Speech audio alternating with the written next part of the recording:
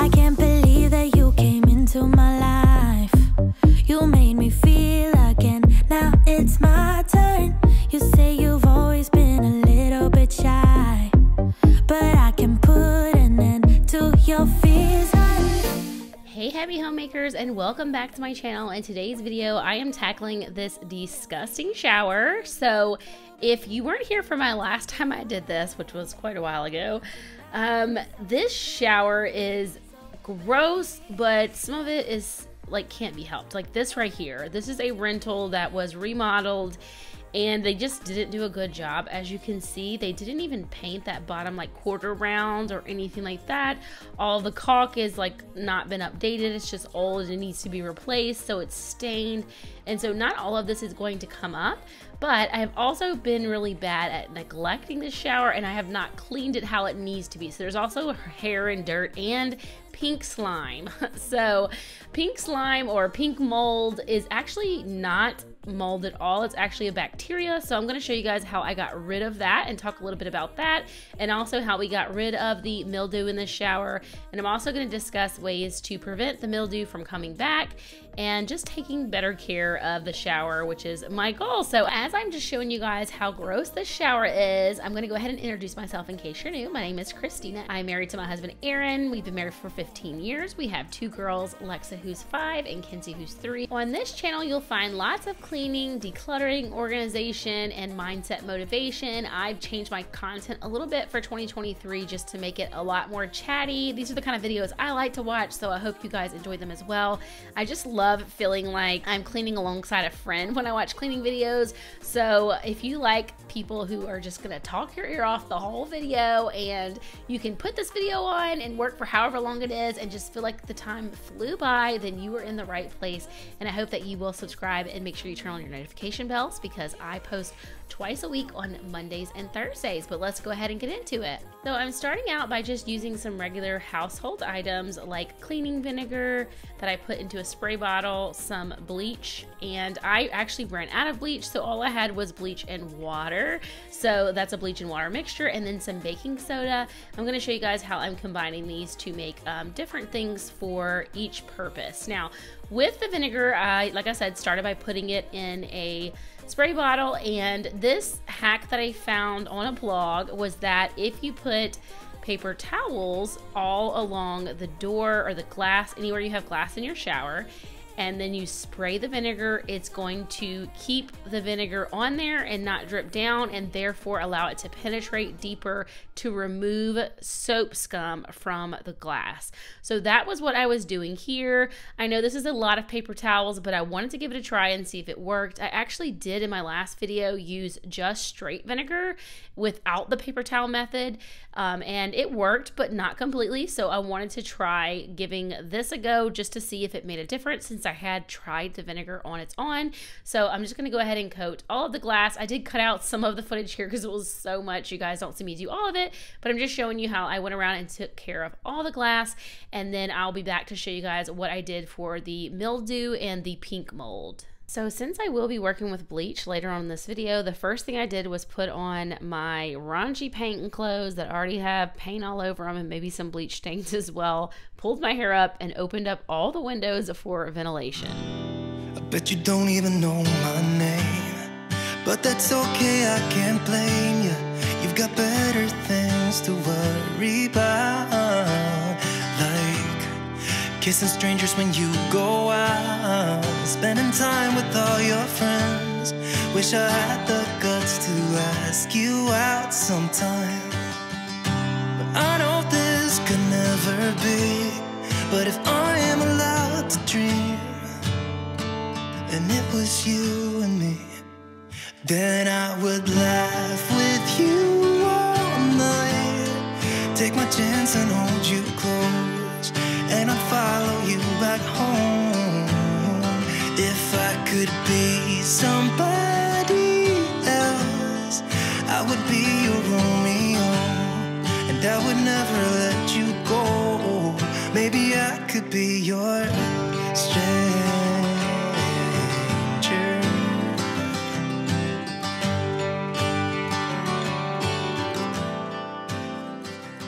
So the vinegar was supposed to sit for 30 minutes, and then the other stuff I'm going to be doing is supposed to be setting for like an hour. But I did the vinegar step first because I didn't want to be breathing in all of the fumes from the bleach while I did the vinegar. So that's why I started there, even though technically the other stuff is supposed to sit longer, and I just let the vinegar sit the whole time as well. So for the mixture to get rid of mold, this is supposed to remove mold from your caulk. And the mixture is actually a half a cup of bleach and 1 cup of baking soda. And you want to mix it up to get it to the consistency of toothpaste.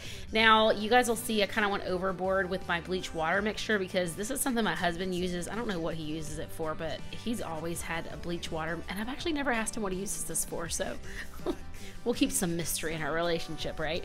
So I put way too much, and I had to put a bunch more baking soda, so it was a little bit wasteful here. But if you guys will just measure it out according to the recipe, you might do better.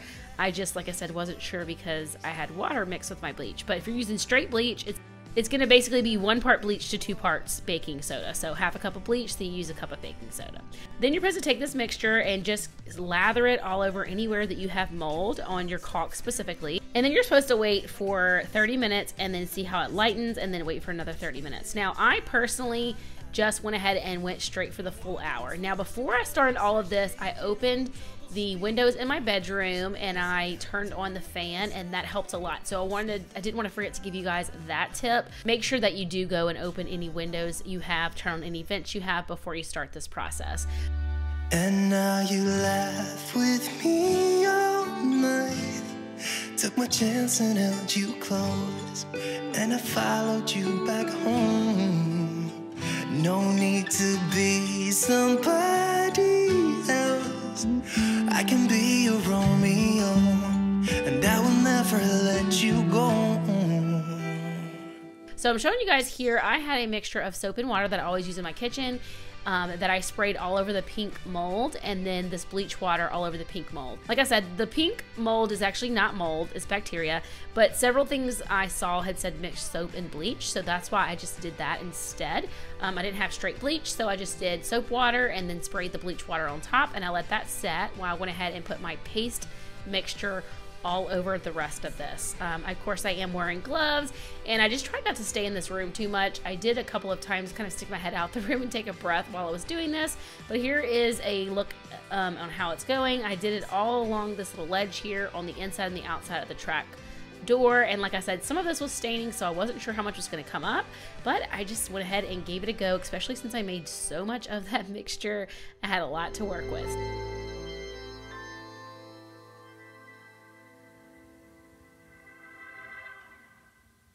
I just left the room and waited an hour, and then I came back and started going ahead and removing the paper towels with the vinegar, and I saved those so I could use those later on. They actually were almost completely dry just from sitting there, and so I decided to use those paper towels just to not be as wasteful, use them a second time in the shower when I go to clean up all of the bleach mixture. Then, as you can see here, of course, I sprayed down the shower when I was done with the vinegar mixture just to get the rest of the vinegar off of it. As you guys can see, it helped, but it did not do the trick fully. I would say this didn't really work any better than just spraying vinegar on there by itself. So definitely go ahead and save yourself some paper towels. If you're going to use the vinegar method, just spray it on there and wipe it off. Then I used this old kitchen sponge that I was done with and I was going to toss. I decided to go ahead and use it here in the bathroom and just started removing my mixture. Like I said, it's set for an hour, a little bit more. I was actually supposed to scrub this with a toothbrush, but I totally forgot. Now there's some pink slime in the door as well. So I showed you guys a quick overview of the pink slime a few moments ago, and that, I keep calling it pink slime. I guess people call it different things. Pink mold, pink slime. Like I said, it is a bacteria. I will put the name on the screen. It's virtually harmless for most people. Like, it's not gonna make you sick in the way that black mold will, but as you guys know, any kind of bacteria that grows from like things being damp and wet, it's not supposed to be there. So it's not good bacteria. If you have a compromised immune system, it can cause you trouble. For most people, it won't, but obviously we don't want to just leave bacteria if we can get rid of it. So any soap and water will get rid of the pink slime. That stuff came right up. I have just washed it out before with you know, soap and water, no big deal. I don't think you really need anything special to remove that. I was just trying to make sure that I killed the bacteria to prevent it from coming back next time. So I'm just going to show you guys really quickly. I used this cleaner from the Dollar Tree to kind of just spray everything. It's blue and then it turns white when it's ready to scrub. And I use this little handy dandy thing that I've shown you guys before that I got off of Amazon to scrub. And it's not super powerful, but it's definitely better than being on your hands and knees trying to scrub. I always struggle with what angle to go at the floor with. So that's what you guys see me doing that there. But that was just to kind of mix everything in. I probably should have scrubbed the bleach mixture. And I'm showing you guys to be really careful if you get those attachments that go on the drill. I showed that as well. You guys, I skinned my hand up. It hurt so bad. You're a guilt trip, feeding me with all these lies. I feel sick. You're a bad choice that I made 5 years ago at some party in New York. I decided to go ahead and just scrub all around where the pink mold stuff was, and I'm just using a cup of water just to rinse it off so I can see that I am getting it all up, and this came up great. Now, to prevent this pink bacteria, pink mold, pink slime, whatever you want to call it, from coming back in the future, what you want to do is you want to try to avoid it staying moist. Now, here I am just putting a little bit of soap and water all around this because I had some pink slime on it as well, and I'm using my little drill bit extension thing. Now, these are super powerful, but like I said, be really careful. You could hurt yourself. This is the impact drill, and it works totally different than our regular drill, and that's why I try to take the piece off and I skinned myself because I have one that's bigger and I was going to use it, but after I hurt myself that bad, my hand was killing me for the rest of the day. I was like, you know what, forget it. So I just left that one on there. But yeah, be careful with those. Those are super powerful because obviously the drill motor is way more powerful than the little white thing that I use from Amazon. That thing works great just to keep you from having to be on your hands and knees, but if you need to take care of a really stuck-on job, then you could definitely try out those drill bits. I will link everything down below. I think everything I got is from Amazon. If not, I'll just make a note where I got it from. I know that one cleaner was from the Dollar Tree. So anyway, just kind of showing you guys what this looks like. I wanted to give one last go on the shower door to try my best to get this scum off. Soap scum off, and I told you guys previously that Aaron had given me, like I think my last shower cleaning video, Aaron had given me this like grit stuff to try. That is what I'm going to try next on the door. At this point I was getting sick of it and I was like, does anybody even want to see this? I'm sick of doing it. So anyway, if you guys are with me here and you're cleaning your shower, let's do it together because the bathroom is probably my least favorite job.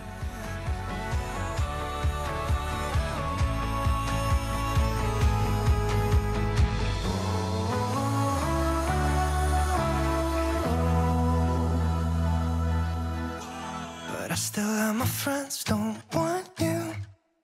All I need is them, so you. But I still have my friends, don't want you. All I need is them, don't want you. I can barely. I am just rinsing that stuff off after I scrubbed it. I'm gonna show you guys in a minute. It helped, but I have noticed in the past that when I rinse my shower, I will think it looks great, and then later on, once it dries, it doesn't look good. So this time I decided to use a squeegee that I got from the Dollar Tree, like probably a year or two ago, and I totally forgot. I lost it, and I was gonna leave it in the shower because I've heard people say like, hey, if you squeegee your shower off every time after you get out of the shower, it helps prevent, you know, buildup and stuff like that, so it'll be easier to clean. And I finally found it, so now I used it today on this, and you guys can see there is actually a massive improvement from the vinegar solution to this. So it did do something, but you can also kind of see, it's always hard to catch this on camera, that it didn't fully do it. Now, I didn't do any of the other glass. I just did the door because I was done with it at that point, but the rest of the glass is not as bad as the door. So anyway, that is where I am leaving that, and I'm just going to move on to the tub. The tub had some of that pink mold bacteria on it as well, so I just wanted to take all of the girls' toys and things out of there and then just give it a really good wipe down, and then we would be done in here. I do a couple of other little spot wipes, but I didn't even do anything else in the bathroom this day. I had already cleaned the toilets the day before, just randomly cleaned the toilets, and I just was done. So this is what you get today. So I didn't actually use any bleach on the bathtub. I just kind of rinsed it down with, I got like a cup of, you know, of water. Actually, this is a a cut in half shampoo container or something, but I just wetted it down because it was really dusty, and then I used that rest of that spray from Dollar Tree. I was actually trying to use this up since I'm moving. I'm trying to go through a lot of my cleaning products, and I did run out of that stuff, so then I just used my soap and water mixture on the rest, and then I scrubbed it all around with the little handy dandy thing I got off of Amazon. And since my girls like sit in this tub, this is where they bathe every day. We have a small bathtub upstairs, but they prefer this one, and you know, it's easier for my husband and I to help them bathe in here because there's a lot more space. I don't let this get too dirty. It's mainly like the areas around it, like this windowsill ledge and stuff, that get neglected. So the actual tub just needed a quick wipe down, but it really was not that bad because, like I said, I take better attention of this since they're sitting in it. Something about the shower, you're standing in it, and so it's easier, I don't know, for me. You guys let me know if you're the same way, but it's easier for me to neglect the shower because I'm not actually sitting in it. If I had to go sit in the shower, I'd probably be a lot better at keeping it clean. But that is one of my goals for the next house, is to keep it nice. I love having a fresh new start and something brand new. I just feel like it's so much more motivating to keep it clean. It can be so hard when you have something that is already old and worn down, and then you're trying to keep it clean and it doesn't look good even when you're done. So if that's you, I totally understand and I feel you, but you still just need to try to do your best as much as you can. But I totally understand the feeling of like, why even bother, because it looks gross when I'm done. But at least if you're getting rid of bacteria and stuff, even if it still looks dirty, if you know it's clean, you're doing something, right?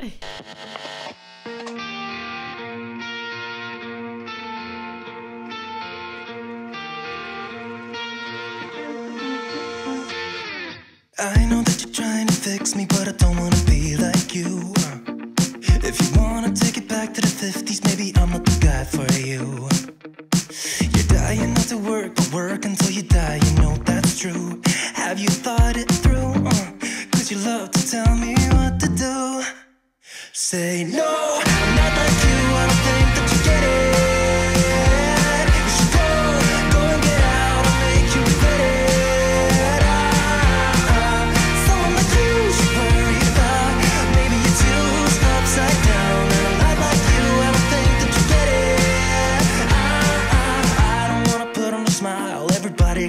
Me too.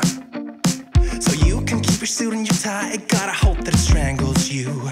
Yeah, I do. You buy shit you don't need to impress the one. Thanks guys so much for watching today's video. I hope that it motivated you to get something done around your house, or just made you feel less alone while you were cleaning, like you were cleaning with a friend, and made the time pass faster for you. Stay tuned. I have lots of awesome motivation coming. If you're new, don't forget to subscribe on your way out. Give this video a thumbs up if you did enjoy it. Leave me a comment down below. Let me know what you'd like to see from me next. All of that really helps my channel out a lot, and I will catch y'all in the next one. Bye.